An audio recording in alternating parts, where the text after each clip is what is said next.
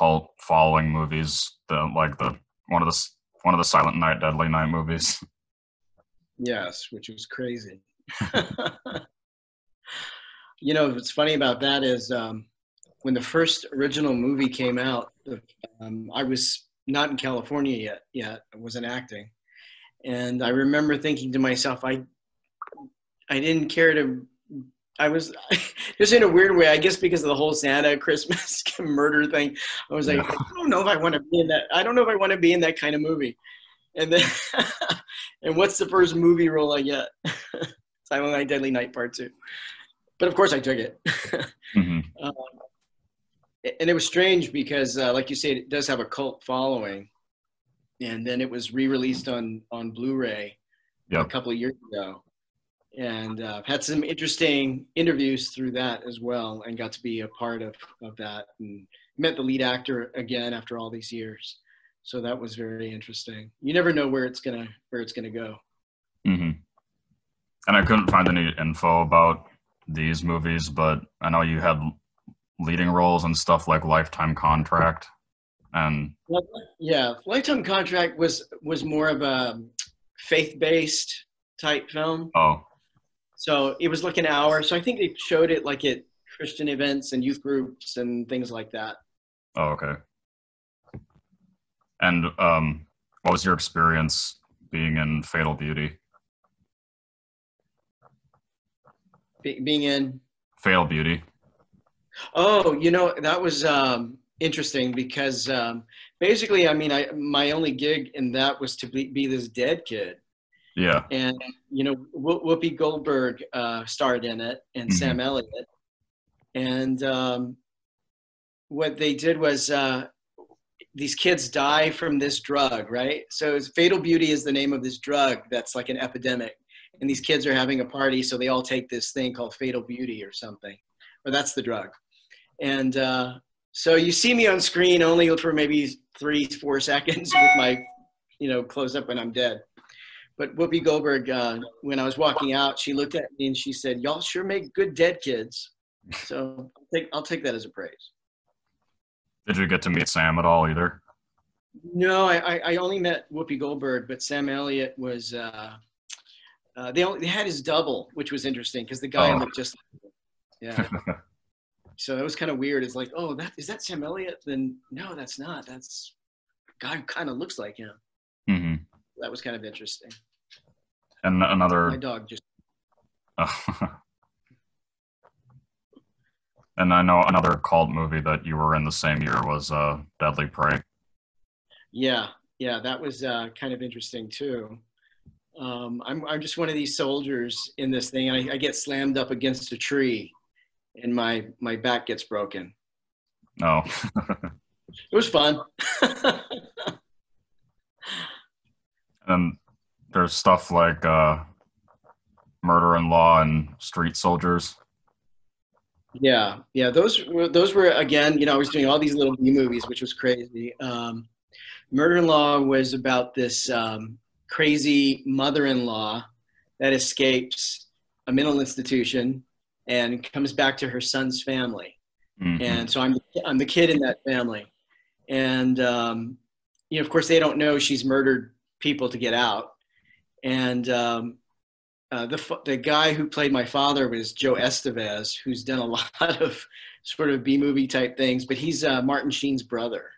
Yep. Which yeah. So, and he was such a great guy to work with. It was a lot of fun, you know, to do that movie.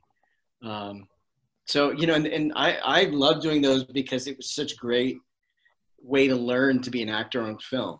Right. You know, getting all these types of movies to begin with. Oh, and then the crazy one I did was that Lauderdale, which was also called Spring Fever USA, but that was sort of the first one where I had like the major lead. Mm-hmm. And I had gone in, I auditioned, and they had already hired the lead actor actually and the lead actress. And then when I went in, they still called me in for whatever reason. They called me back. No, they told me that day they wanted me. It was so weird. And because there was another actress that they kind of liked, but just she and I worked together, Right. where I guess the other actor and her, So anyway, it was weird. And then the next week they were like, okay, can you start filming next week? And we're going to start driving all the way to Fort Lauderdale from LA, and we're going to film along the way. Oh, yeah.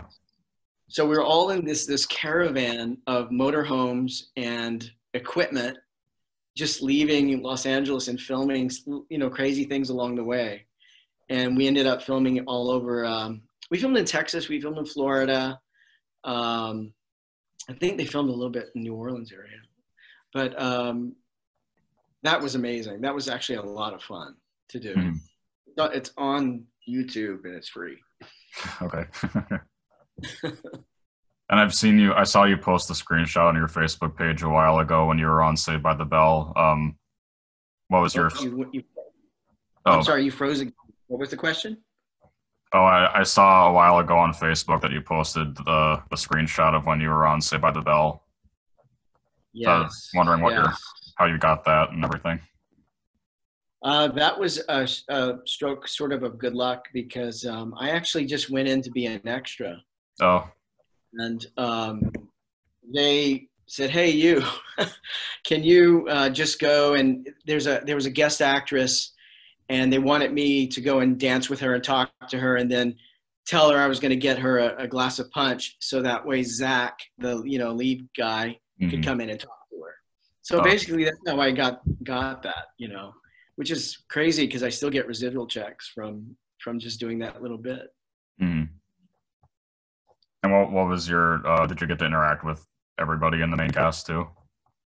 I mean, everyone was there because it was a big sort of dance scene. And then there was also a big basketball, scene happening. But, I mean, I really didn't get to formally hang out with those guys. Right. Although a friend of mine, Kirsten Warren, ended up being one of the regulars on when they did the college years, Saved by the Bell, the college year. Yeah, she ended up being one of the regulars as a new cast. Hi, Kirsten. And I do just want to generally ask too, back then and early in your career, did you ever get the opportunity to be a part of anything that was that like went on to be iconic or like audition for it or anything like that? I'm trying to think of. In the 80s, it was a little more difficult because it's really hard when you just come out to LA and try to be an actor and try to get an agent and get your headshots and I had no connections. I have no one in the family. And it is a city and that you really have to be connected sometimes. It's really I think it's a hard city to be an actor anywhere. Anything you want to do in the creative industry, it's not easy. And I actually stopped acting for a bit because I just wanted to do something different. And I ended up moving to Hong Kong. So I kind of just decided I was going to quit because I wasn't really happy with where the career was going. I felt lucky to get the things I got, because some people never get cast in anything. Right. And, and I was doing tons of theater as well. A lot of educational films, industrial films, any kind of gig I would take. And I love doing theater. I did a lot of plays in Los Angeles. I used to try to at least get 1 or 2 plays a year. And, but in 1990, I think it was around 91, I started thinking I wanted to try to do something different because I was kind of feeling in a rut as an actor. It wasn't moving forward or moving ahead. And I ended up moving to Hong Kong. I got accepted by an organization that was like working with Vietnamese refugees as well as orphans in China, that sort of thing. Wow. So I did some volunteer work and also got hired to work with Caritas in Vietnamese refugee camps in 92, 93.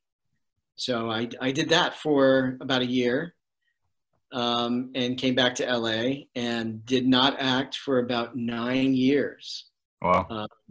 So I took a total break and never thought, I just thought, okay, I guess I'm done, because it's difficult. It's difficult to start again. And, I just thought, okay, I guess I'm done, because it's difficult to start again. It's difficult to start again. And, I just thought, okay, I guess I'm done, because it's difficult to start again. It's difficult to start again. And, I just thought, okay, I guess I'm done, because it's difficult to start again. And so I was just doing different kinds of jobs, trying to figure out where I should go, what I should do next.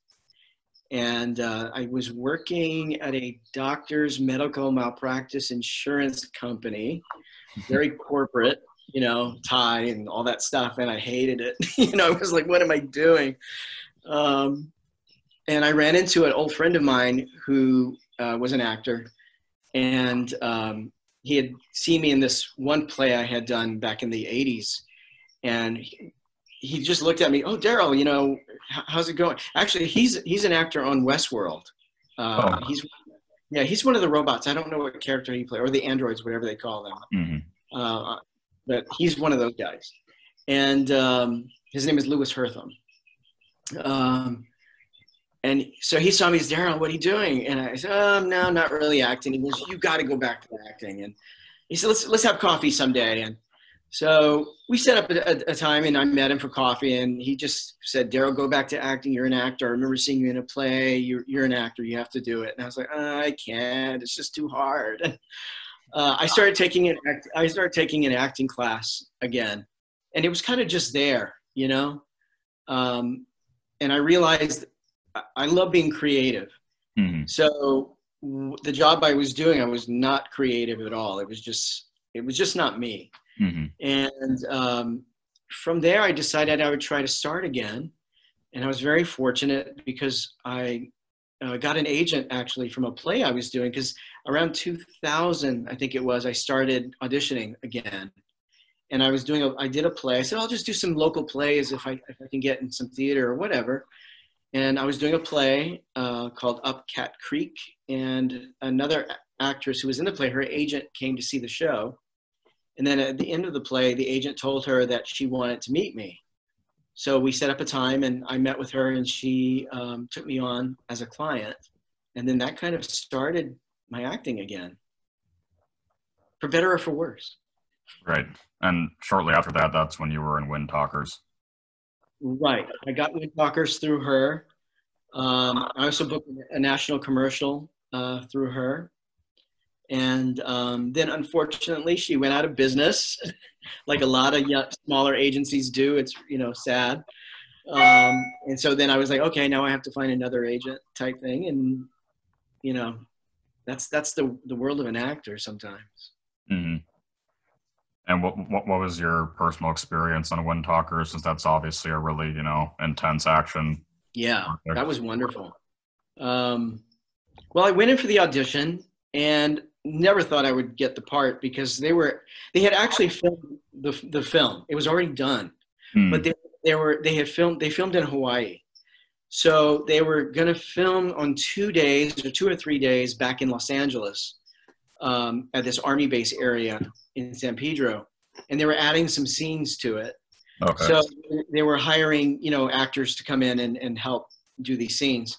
And so I went to audition, and there were tons of guys, you know, so many. I mean, it was like almost like an open casting call, but, you know, I went in through my agent, and I just did it, had a good time, and let it go. And then I ended up booking the part of this battleship petty officer. Mm-hmm. And it wasn't a real battleship, of course. It was on a soundstage at this Navy area or something. And John Woo was the director.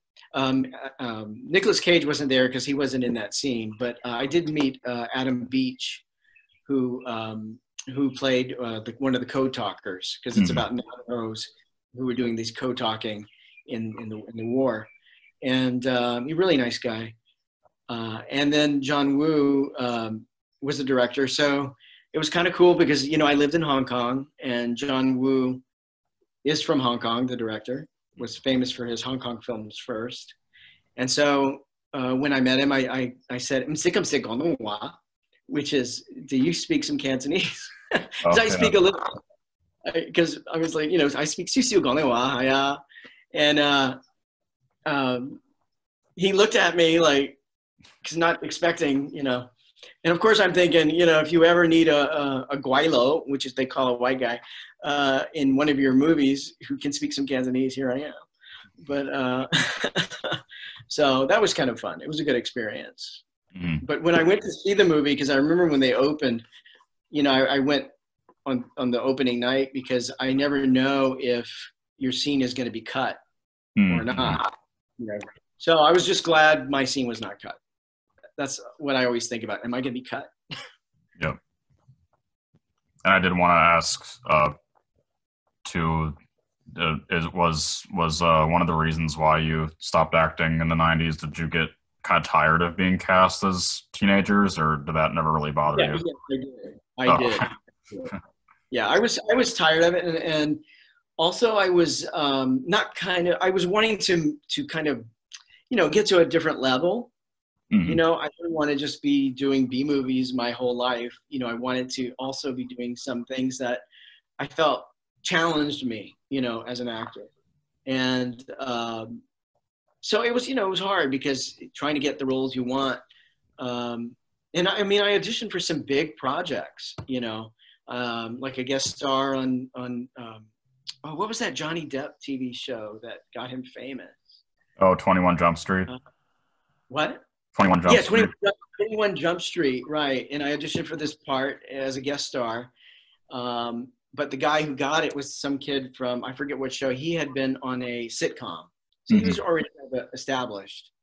I auditioned for a Al Pacino movie, for a lead. But it was Chris O'Donnell, who already had experience, got the role. A lot of things. Cheers, I had a callback for a guest star in Cheers.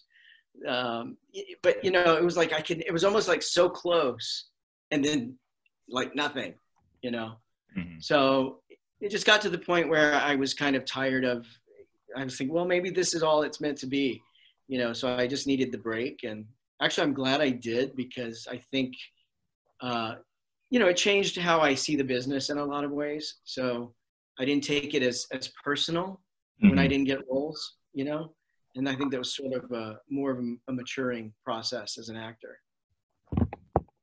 So with the Pacino movie you were just talking about was Scent of a Woman?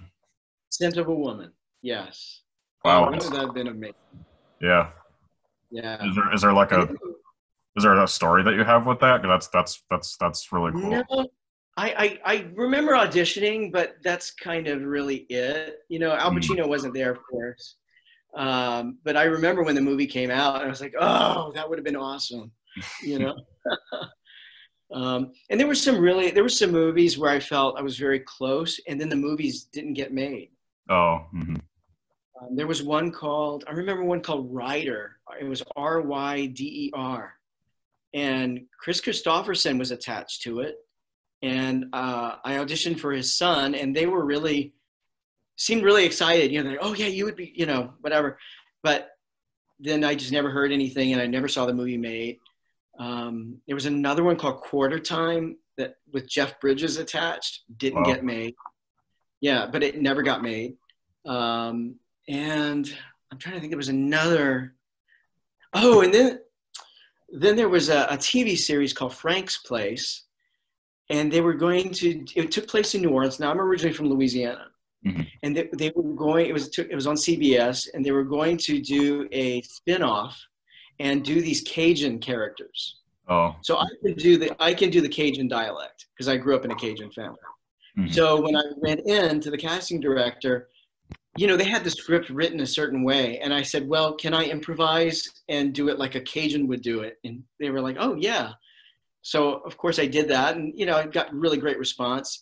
And then Frank's Place was canceled, and they never did that episode.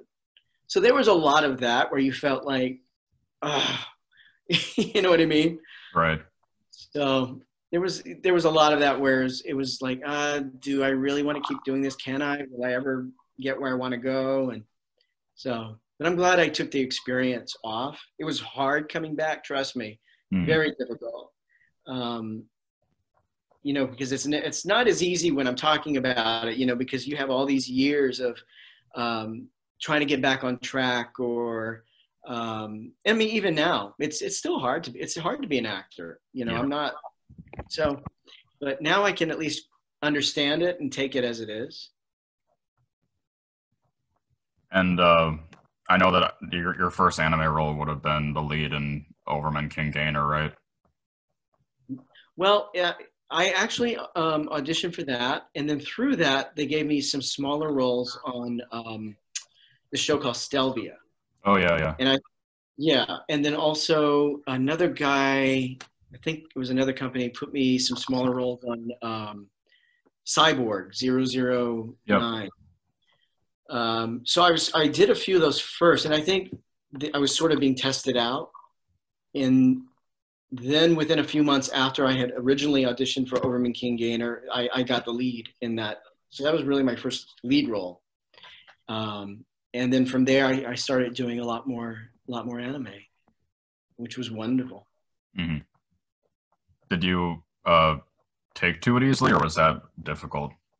No, I mean, I think I had a great director, Tony Oliver, and I Yeah. think that and he also teaches courses and workshops on voice acting, and they knew I was pretty much a beginner, so I think having him as a director really helped me a lot. So, but I think eventually, as I got into several episodes, I started really getting more of the hang of it.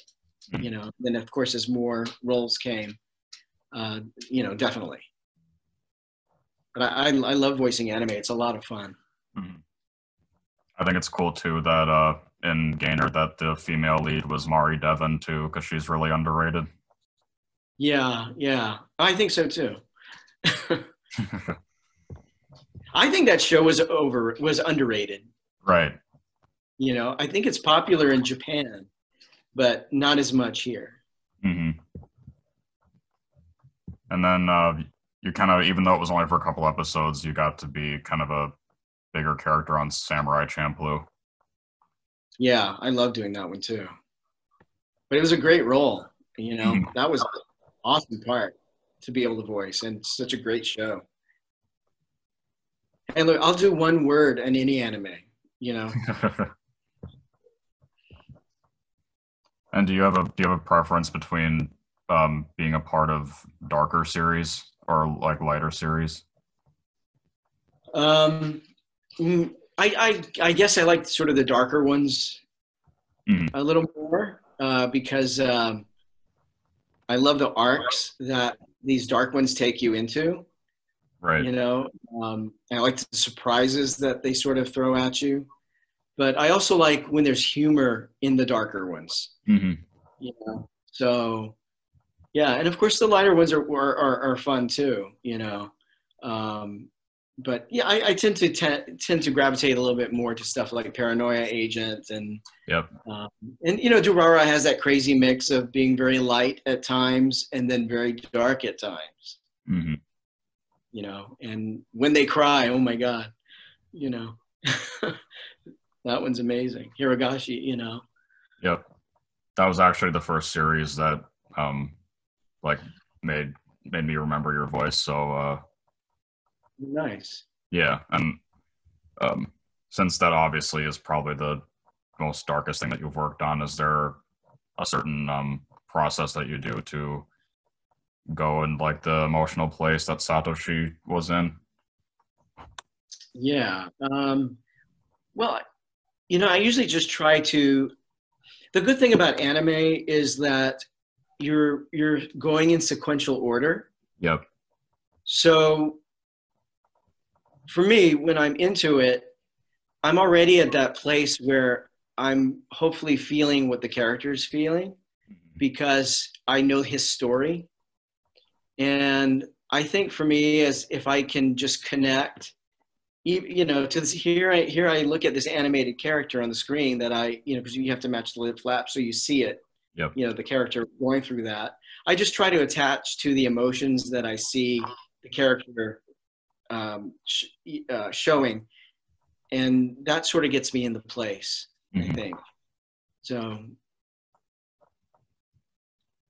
And is there definitely, Satoshi has that huge dramatic scene, and of course, I don't want to give anything away if someone hasn't seen the show. right? And you have to get into that rage. Yep. You need to feel that rage when you're doing it. So. And just in general with anime too, is there any character that you can relate to the most that you've played?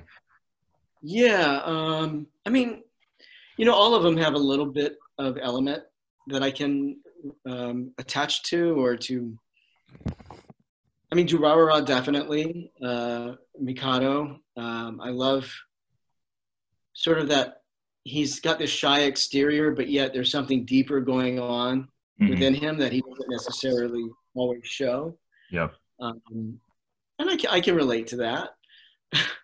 And maybe we all can to a certain degree, what we're sometimes feeling on the inside, but have to project on the outside. Yeah, I liked him a lot. He was a lot of fun. And weren't you a central character on Dear S too? On which one? Dear S, or Dears, however you say it. Oh, Dears. Yeah, it's Dears. I was just this crazy character. There was number 1 and number 2. Yeah. Which sounds horrible. But I was number 2. And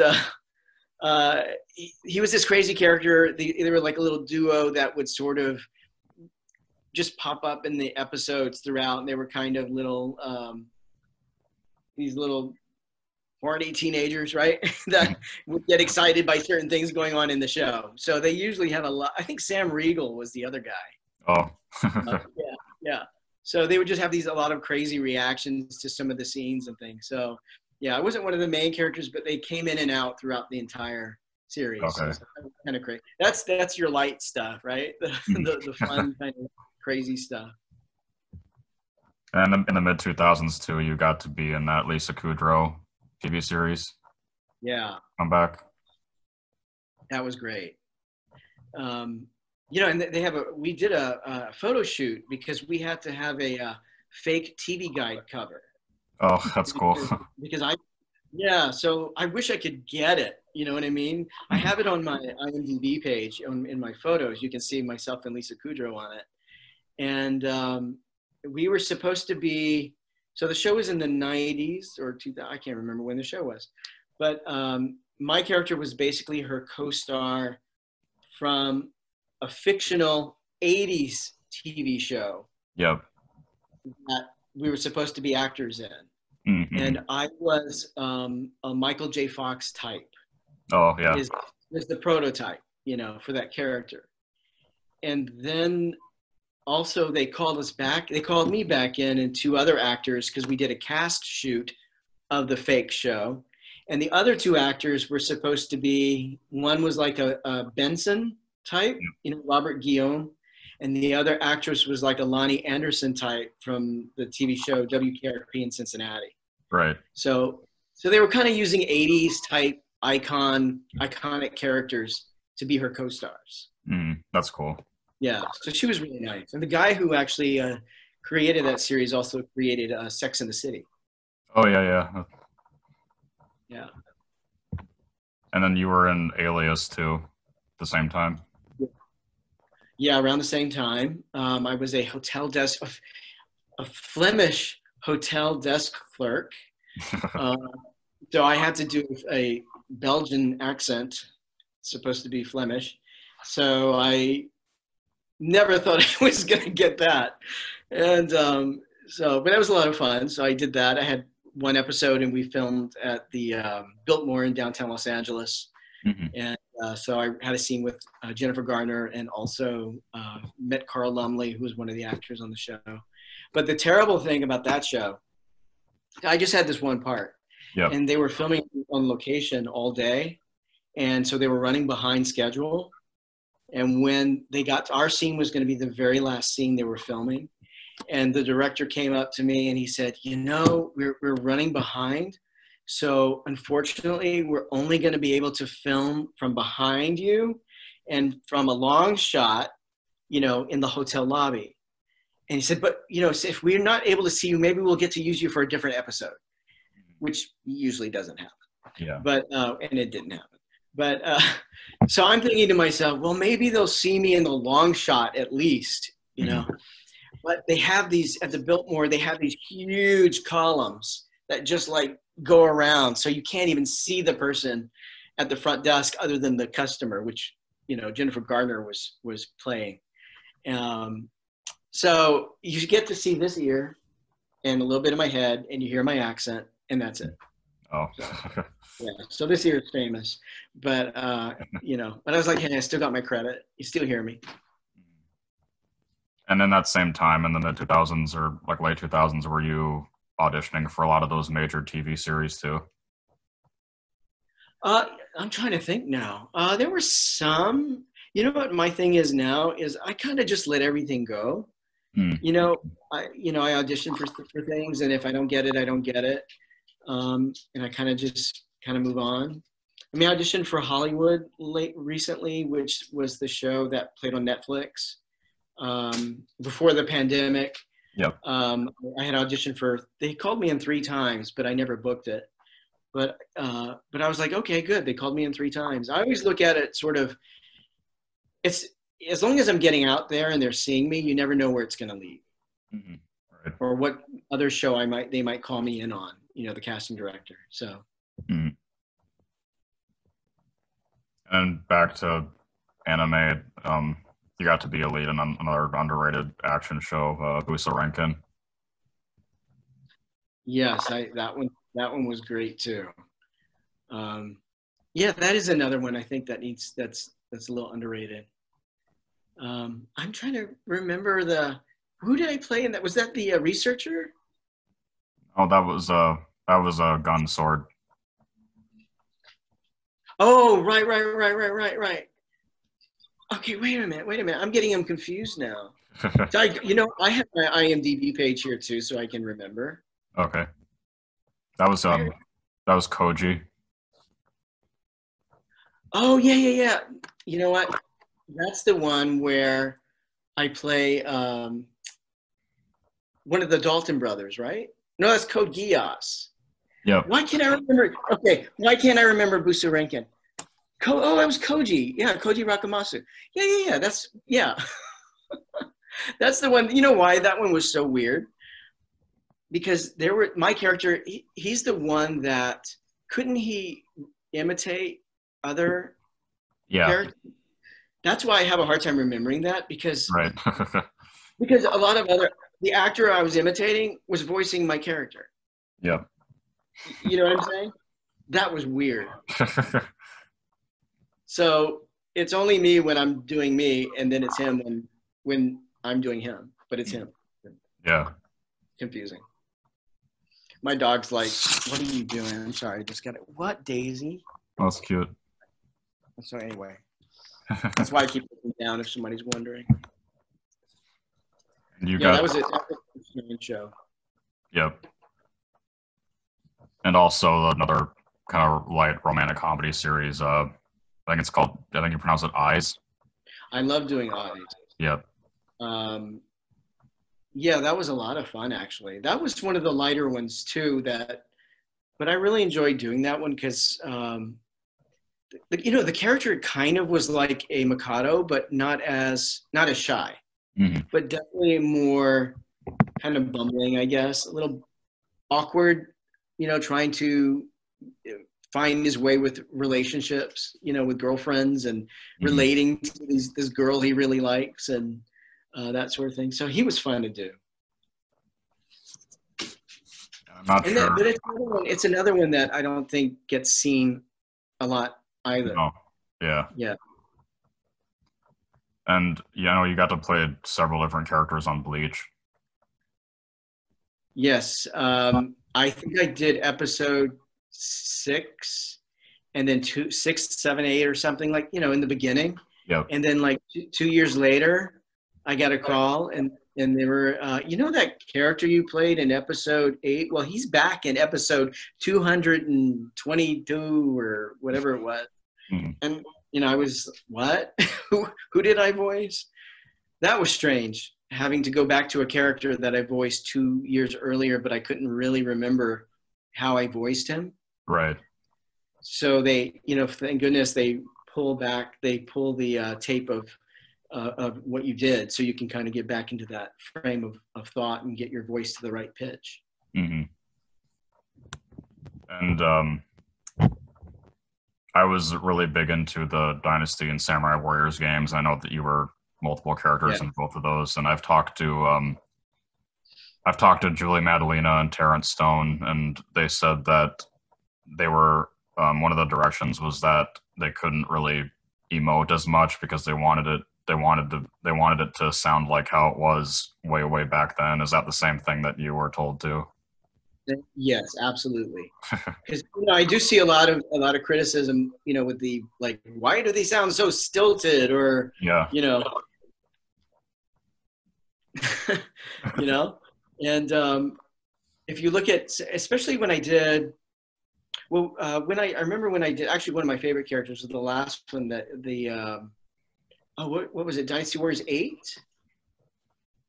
And the characters speak very slow, because, we're still also matching the lip flaps. So you might be saying a line, and your line is, I admire you, Lord Sensei. Yeah. Because the lips are doing that too. And they want you to not really emote too much, so. Do you get physical in the booth too when it comes to doing things like that?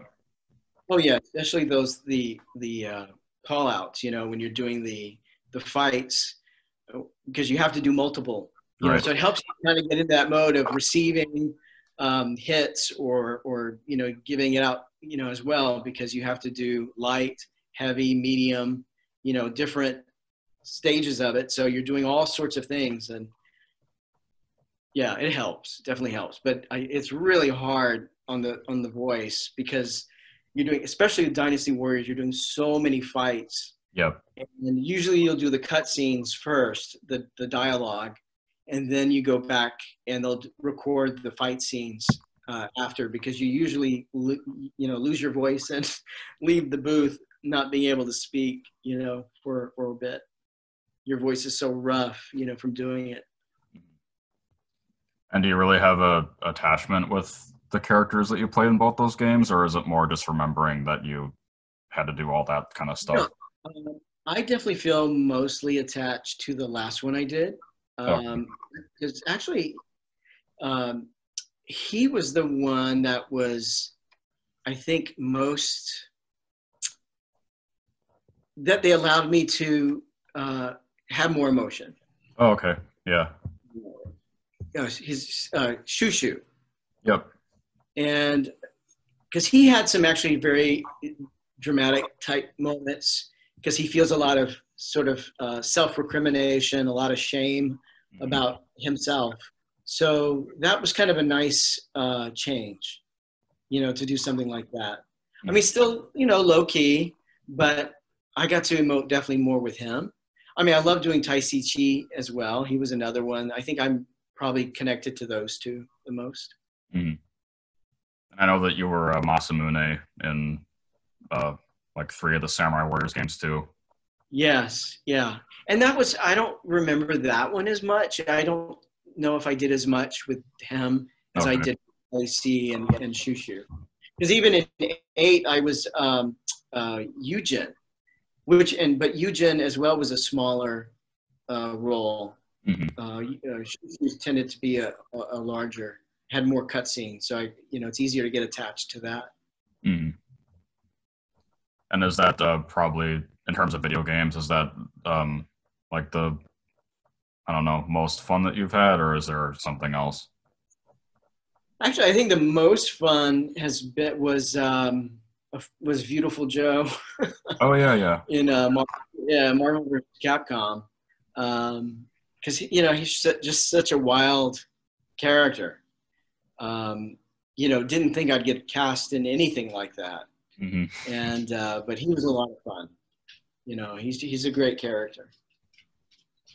Yeah, and obviously that's an iconic character too. And did you approach it any differently than you normally would? Oh yeah. Well, there was a little bit of pressure because what is it, D. Bradley Baker? Mm-hmm. I believe did the original video game, and then there was another actor who had done the series. So when you're trying to do something, everyone loved what D. Bradley especially did. Yep. So it's you're going to get some pushback, because you're coming in and doing this part. But I didn't try to. I listened to his work, of course, and I didn't try to imitate because I'm not him. Yep. So when we were working on it, they wanted me to sort of keep the same tone, I guess, but also the same attitude that Joe has, but also kind of go off the Japanese version more. Yep. So when I was doing it, of course, I would hear the Japanese version and try and work it all into that. Mm-hmm. But he was fun because too, I got to also just do some crazy noises and sounds, and Right. they actually used some sounds that I was kind of surprised, that I was just experimenting at times, Mm-hmm. because they want different takes on a fight or a punch or whatever. And so you're doing multiple ones. And then every now and then I just try to throw in something a little weird because you never know. And every now and then I would hear it and I'm like, oh, okay, they picked that. And in regards to, since you were in Valkyrie Profile too, Yes. and that's obviously like a really old setting, was that similar in regards to Dynasty and Samurai Warriors? Yeah, it was similar because you are definitely more low key, definitely deeper voice than Beautiful Joe, and he had more. He also had a British, not quite full British, but they want a little bit of that sort of British feel, Mm-hmm. Old way of speaking. So, but Lael was a lot of fun too, from Crystal Chronicles. Oh, Final Fantasy, yeah. Yeah, that was fun because he was as well sort of just a different role, for me to voice. Mm. And I loved him. I was gonna say I loved him because he was definitely an anti-hero. Oh yeah. And with accents, is that also something that's easier for you to slip into at this point, or is there one that's like more difficult than others? Yeah, I mean, there's some I can do. I kind of have to be in the right frame of mind.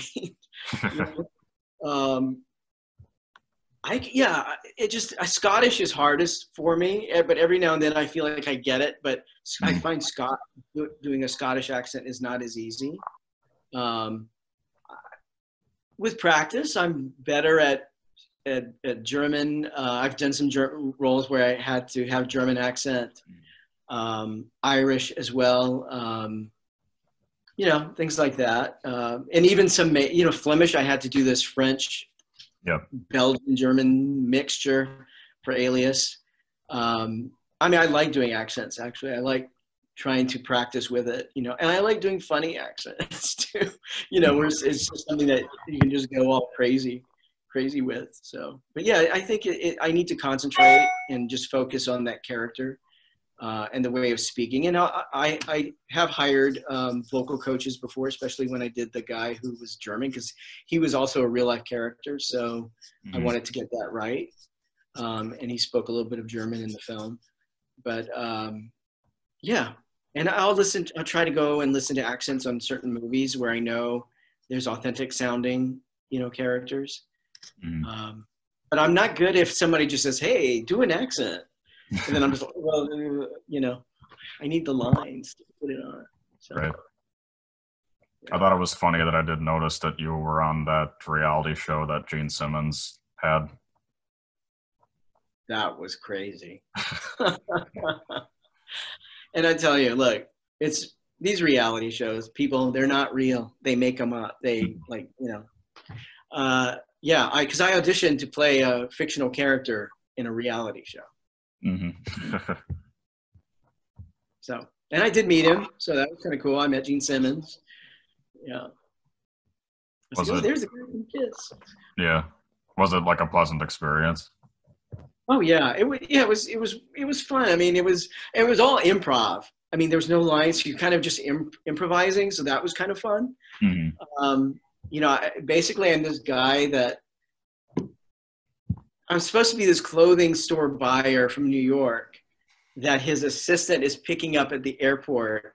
Mm-hmm. But instead of taking me straight to this clothing store opening, he picks me up and has all these beautiful women in a limousine, and we drive around, go around LA to give me a good time. But we filmed it out of sequence, which is funny. But the real part of the show was that there really was a clothing store opening. Mm-hmm. So there really were like paparazzi, you know, taking pictures of celebrities. And then when we drove up, you know, because I'm in this car with these beautiful women, just like me, the assistant, and like, I don't even remember how many girls, like 8 maybe. And so I remember the paparazzi were looking in, oh my God, who's that? You know, looking in the limousine, like they thought somebody important was in there, Mm-hmm. you know? And then, you know, we come out like, and they kind of like, who's that? You know, and I'm just thinking to myself, don't worry, it's nobody. So that was just so strange. Right. You know? And then we had to improv. I had to improvise meeting Gene Simmons, like our first meeting. Mm-hmm. And they kind of tell you what to say, but you just kind of go off of that. And then they say, hey, let's do it again just to make sure we have it. So, you know, usually in reality, you don't get a second chance to Mm-hmm. like reintroduce yourself or something. So, but yeah, it was a great experience. I ended up getting a swag bag and get paid. Mm-hmm. And ride around in a limo. Mm-hmm. And one anime that you had a lead role in that I think is really cool and it's also underrated is the Nura. Which one? Nura. Oh, yeah. Thank you very much, because I feel the same. That was great. It was so fun doing him. Yeah, I think that show's just crazy. And with all the yokai and, Mm-hmm. you know, very creative. So the artwork is gorgeous on it, you know, with the cherry blossom. Definitely. Yeah, so that was a lot of fun to do. And my only wish was that in the second season of it, there was less of my character, you know, because my character was transforming more into his other self. Yep.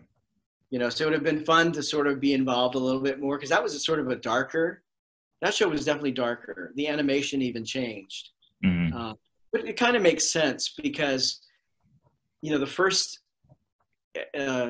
season of it, it was more based on my character and his coming to terms with who he is. Yep. So the animation fit his style, you know. And then I think the second season, as I was changing more into the other character, and the animation, I think, fit that character. Mm-hmm. So that was a lot of fun. Do you remember what your process was of kind of altering the nuance of how he developed like that? Well, I didn't voice, of course, the older character. Yeah. But I don't really remember. I remember, I think it was just feeling that emotion of what it would be like, you know, to like, oh, who am I really? Mm-hmm. You know, and there's this part of yourself maybe that you don't want to accept, and just sort of coming to terms with that, and trying to also be a normal kid at the same time, wanting to live like a normal life. Yeah. And this gets in the way, you know. But that's pretty much how I took it emotionally, I guess, with the whole transformation. And finally, once he's able to accept, you know, who he is and take hold of it. Mm-hmm. But I think it's a fun show. If anyone hasn't seen it, it's definitely worth watching. Now, I don't know if you know, but I think the only season is the second season available on Netflix, which is weird if you don't get the first season. Right. Yeah, I don't know why they did that. Yeah. So very strange. And I know, obviously, like Blue Exorcist isn't set back then, but it's dealing with, you know, yokai and kind of all that same stuff. And your character, Amaimon, is really fun too. Yeah, he was great. He's another one I actually love voicing, because he's like a child demon, you know. He doesn't know. He doesn't have any moral register of what's good, what's bad. For him, it's just, he is who he is and he does it. And there's no sense of, emotion to it, which is fun. He has a temper, he has these temper tantrums, which were fun to do. Loves to create trouble and havoc and doesn't, but I think in his way, he doesn't realize it's trouble and havoc. It's just, it's all the game. Right. To him. So I love that. What, Daisy? What? Oh my goodness. Sorry.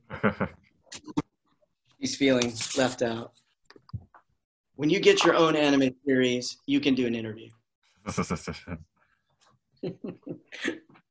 What were your thoughts on, because I know you got to be a big character in Magi too, Ren? Yeah. He's another one. I mean, I feel fortunate because a lot of these characters, I just feel like we're so multi-dimensional and different from each other as well. And I got to play around with doing different voices, different types of voices. Yeah. So I loved him because he also dealt with, those family issues that he had were just pretty intense. And I think some of my favorite scenes to voice were the scenes where he's expressing his love. I forget, what's the character's name? The girl? Oh, like Christina. Yeah, Morgiana. Yeah. That Christina V, who did a great job voiced. I love the scene where he's pouring his heart out to her, and then of course slammed in the face. And also when he finally gets home, the amazing scenes with his mother and remembering things about his family. Those were just great. And I love that he came back at the very end, and I feel like, okay, why is this unresolved? There needs to be more episodes of this. Right. But of course, I'm going to say that because I always want to work. And just generally too, is there certain other anime dub people that you're close with?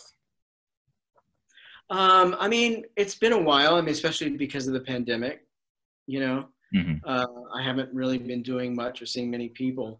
Kyle Abear is a great guy. I love when I am able to hang out with him or see him.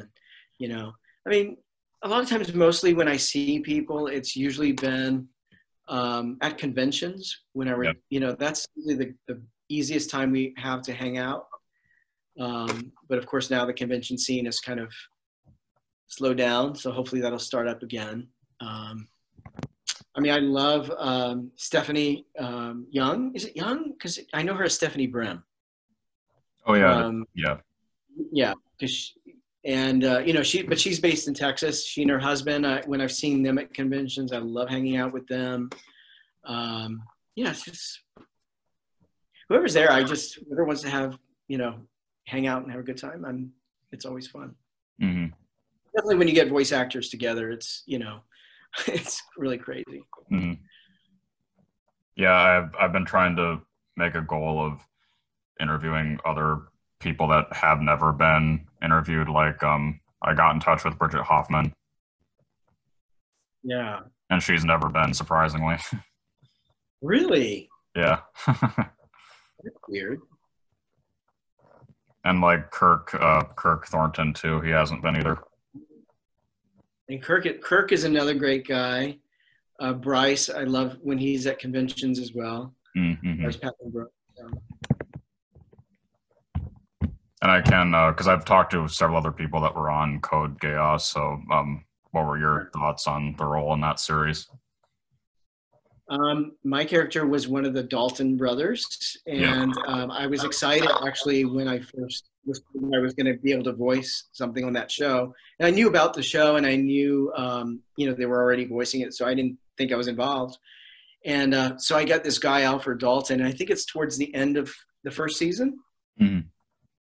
And I was excited, and then and I think I can't remember now if he starts up again in the beginning of the second season, because I'm not sure when I'm just going to say it, I can't remember when my character dies. because it was either the very end of the first season or very beginning of the second, because I finally get this part on Code Geass, and he's in a fighter jet, whatever it is they're fighting in, those machines. Yep. And all of a sudden, he blows up. Mm-hmm. And I was like, are you kidding me? I finally get a part in this, and he blows up that quick, you know, because I wanted to keep going, you know. So I was like, okay, he survived, right? You know, I kept trying to figure out, okay, maybe he parachuted out. We didn't see. But no, didn't happen. There is something I haven't asked anybody yet. That what is the difficulty or involving death scenes? Oh, say that again. Like difficulty involving death scenes, recording that and stuff. Well, yeah. Well, you know, it sort of depends on what the death scene is. Mm-hmm. I mean, Dynasty Warriors, like if you're doing the video game, let's say, you know, those are crazy just because you want to try to be as authentic as you can, but you're doing it multiple times because you might die different ways, you know? So that's a whole different thing. But I mean, death scenes in other shows, it just sort of depends how you're going to die too. Mm-hmm. I mean, I actually did this film actually that Yuri Lowenthal was involved in. There's the something princess. I can't remember. It was something. Oh, the Swan Princess.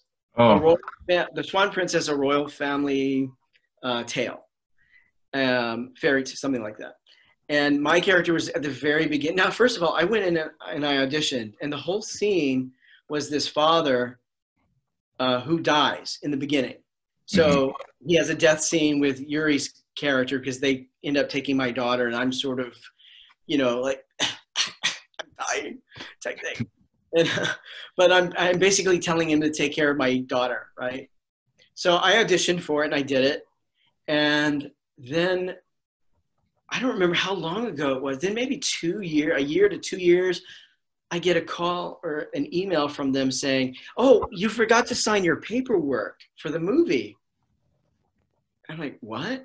I wasn't in the movie." And so I call them, and they're like, "Oh, we just used your audition." Oh. Okay, I'm glad you remembered to tell me. So I didn't even work. I mean, I worked on it, but in the audition.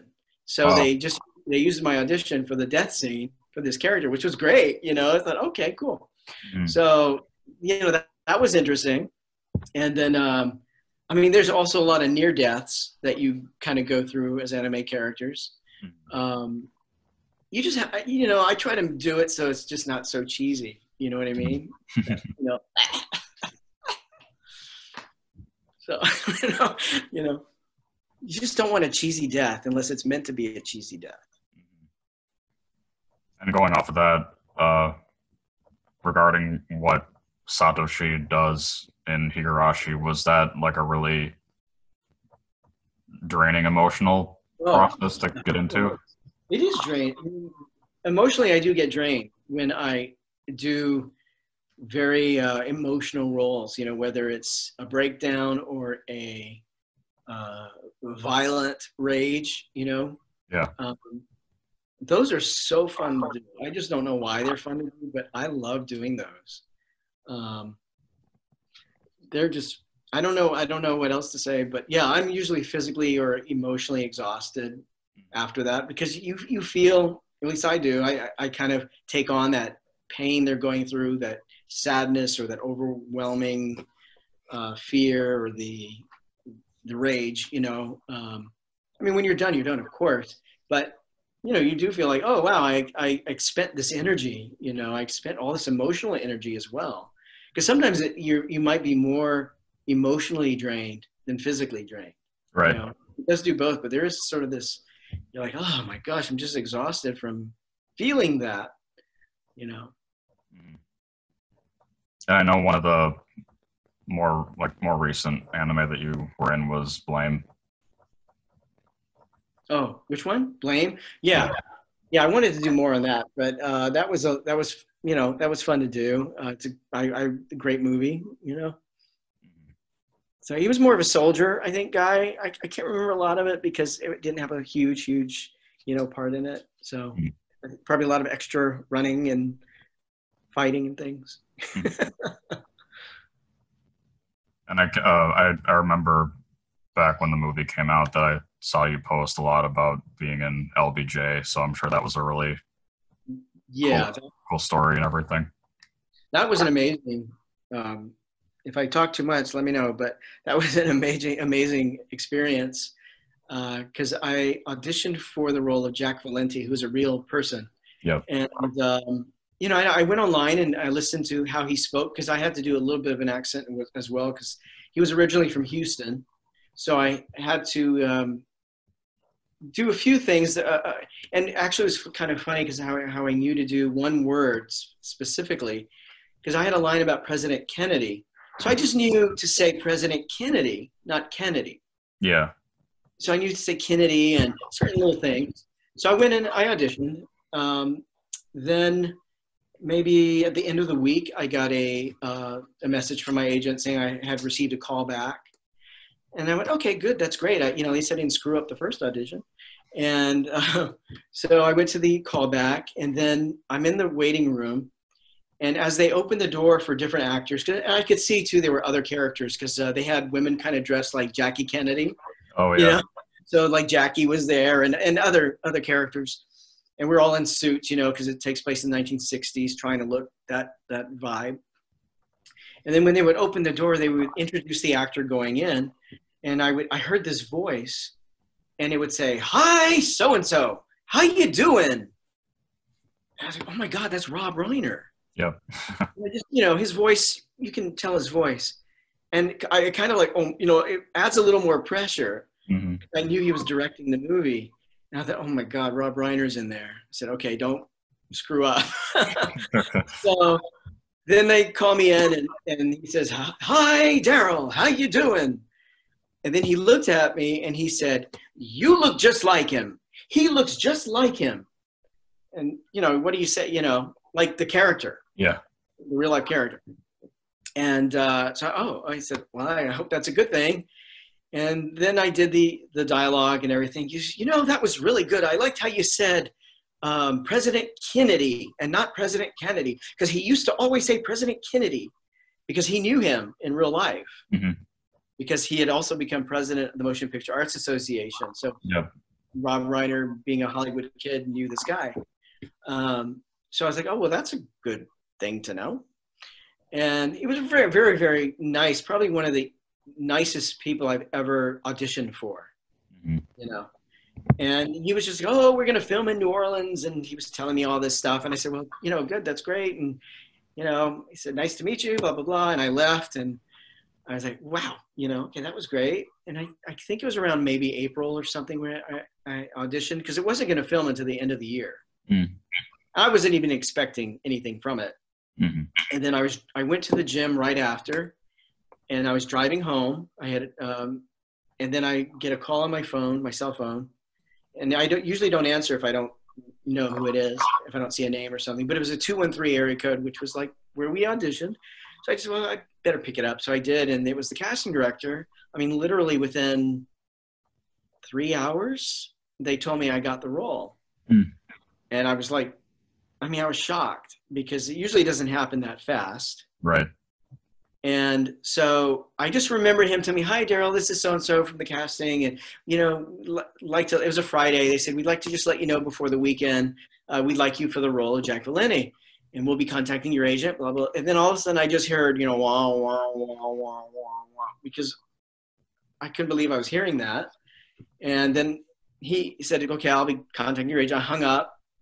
And then I kind of stopped a minute. I was driving. And I thought, oh my God, I just hallucinated that they called me and I got the role.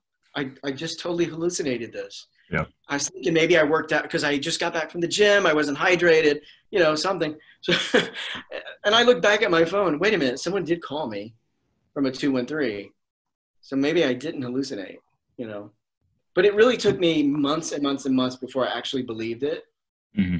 Because things can happen where they decide to recast, or the project gets delayed, or they write out your scene, or whatever. So I never believe anything until I'm actually like there. Mm-hmm. So once they got me my plane ticket and I was actually going, okay. And then I filmed in New Orleans for about a month. And, it was amazing because I got to meet and work with Woody Harrelson and Jennifer Jason Leigh. And, I'm going to name drop and Bill Pullman and Right. Richard Jenkins. It was just an amazing experience, And then I got home and I was like, oh, wow, hope that happens again. So we'll see if it does. Mm-hmm. Yeah, it's really cool. Yeah. So it was, as an actor, it's like that was the height for me. Mm-hmm. Another more recent thing that you did, video game. I think you were multiple characters in Shenmue 3. Yeah, I think it was like 2 or 3 Yep. characters. I wasn't really familiar with the first game. I didn't know the whole story around, the first one. So, or the first or second, because I forget how many years it was in between 2 and 3, like a long time. Yeah. So yeah, it was fun because I just got to kind of do 2 different kinds of characters, and but yeah, it was kind of cool being part of that one too. That was really my last major video game that I voiced. And of course, the pandemic's happened, and I've only recorded a few little things because I don't really have a studio at home.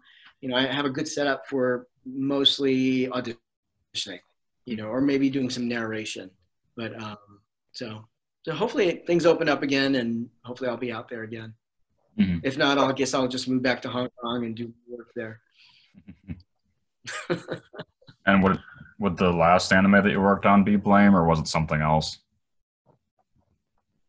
Wait, say that again? With the last anime? Oh, you mean the? Yeah, I'm always bad with the name of that one, so I'm going to look that one up. Oh, Ishida and Asakura. Yeah. And it's great because, I'm friends with Worky. I always call him Worky, but Steven Nunez, who's also was part of that, and he kind of got me looped into it, which was cool. I just, again, had a kind of small little role in that, but it was just nice to do something, for a while and just be able to do it from home. And they gave me some direction and just sent in different takes on what I was doing, and, did it, sent a director, they were happy. So, and I love working with those guys. I guess, would your single favorite anime role would it be Mikado, or would it be somebody else?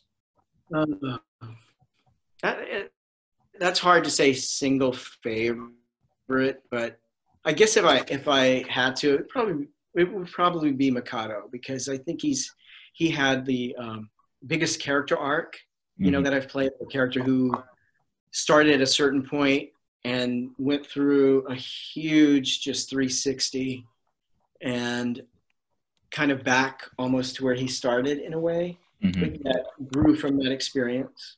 So he was a great character to voice. I guess the last thing I can ask you is just, I like to end every interview I do with actors and asking what you would want your legacy to be. My legacy. Wow. I've never thought about that.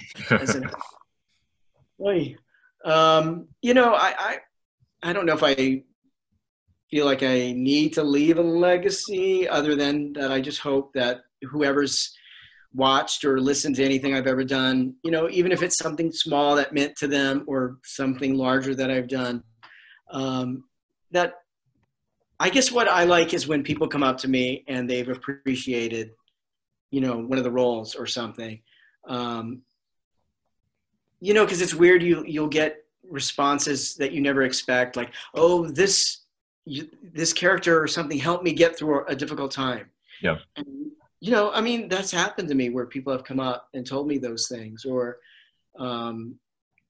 so I guess that's just it. It's just, if there's something that's just resonated with someone,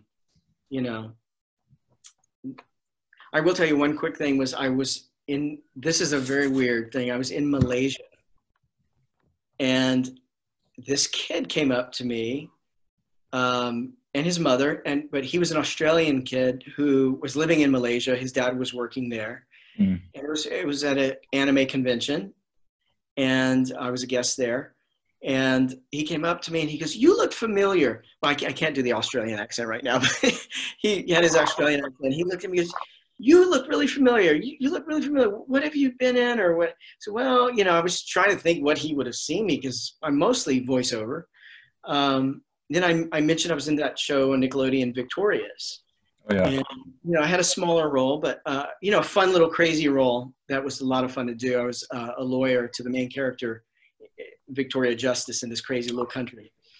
And I said, well, Victorious, because, he was kind of that age.